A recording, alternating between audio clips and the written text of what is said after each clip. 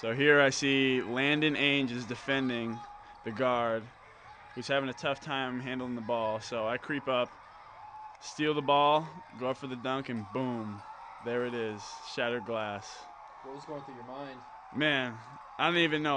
I kind of broke the glass and kind of was a little bit stunned, but after that, I just kind of stood there and I was just like, oh my God, I just broke the glass. This is always something I've always wanted to do, and it's just really crazy to me. It was kind of a shock at first, but afterwards it just kind of felt great that I put that flush down and broke the backboard, shattered the glass, and it just felt great. And people were kind of bowing down, running up with their phones, taking pictures. So afterwards I just kind of took a bow to the crowd and walked off and said game over, and we got out of there, signed a few autographs, and went back home and had a